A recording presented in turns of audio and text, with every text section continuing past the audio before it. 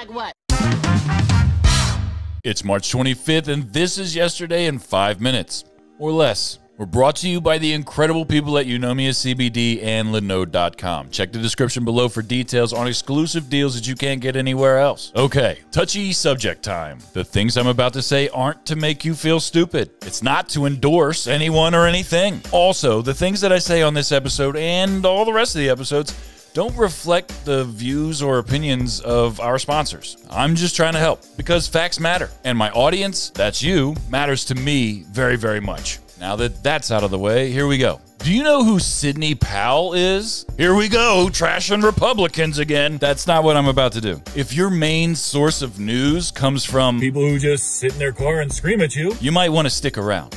Everybody still with us? Sydney gets her own show today. You might recognize Sidney Powell as the ultra-conservative, super pasty lady who generally looks like a cartoon slug from Fox News or One America News. She's 65 years old and was born in Durham, North Carolina. She's probably best known for representing the executives during the Enron scandal, defending Michael Flynn, promoting QAnon, and spreading conspiracy theories. For a time, she was part of the Trump legal team that was trying to overturn the 2020 election. She's the Kraken lady. If you don't remember, the Kraken lawsuit was supposed to prove the biggest election fraud in election history. It got laughed out of court. To be fair, it wasn't just her. Lynn Wood, Ron Watkins, and many other people contributed to this. But they didn't do what Sydney did this week. I'm getting there.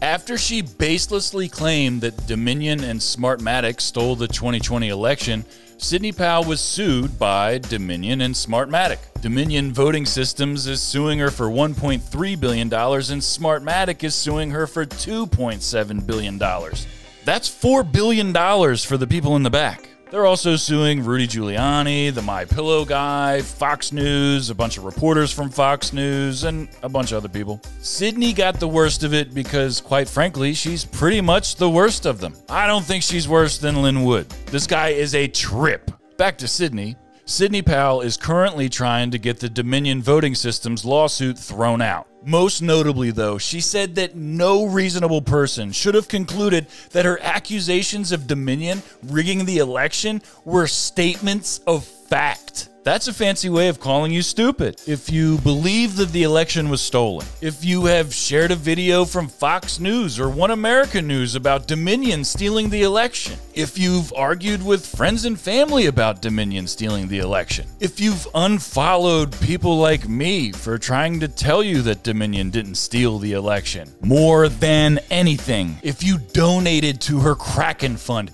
if you gave her anything at all, she doesn't view you as a reasonable person. Again, a fancy way of saying that she, not me, thinks you're stupid. This isn't an I told you so video. Hopefully you can see from past episodes that I'm trying to be fair. This is a fuck people like Sidney Powell video. I heard somewhere the difference between misinformation and disinformation. You want to hear it? What does it mean? Misinformation is when you share false information without knowing that it's false. Disinformation is when you share false information knowing that it's false. A lot of people are misinformed right now, and that's okay. It sounds stupid, but that's what I'm trying to help with. I don't know everything. This show is seriously as much about informing myself as it is about trying to inform you. Seriously, did you think that I already knew all that shit that I said about cicadas yesterday? That's it for Yesterday in 5 minutes. If you like this video, please make sure you like it down here, subscribe, share it with your friends. Head over to mbnnetwork.com to check out all the great podcasts that we're doing. Also, make sure that you follow Might Be Brews podcast on Facebook. They're going live tonight around 8 o'clock, and it's going to be a great time. Podcast comes out tomorrow. We've also got cool buttons now. This one makes you a subscriber. Here's more episodes of this show, and here's a podcast. I'm Taylor Cooper.